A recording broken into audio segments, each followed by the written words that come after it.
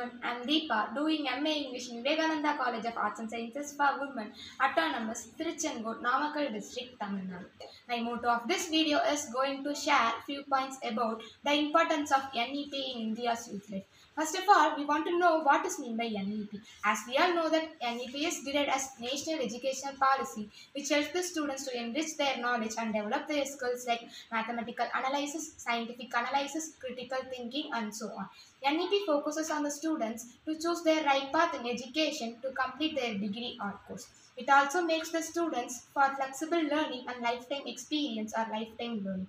As a youngster of our country, we should develop our skills day by day. So, as a learner or as a student, choose your course and study on. Welcome NEP.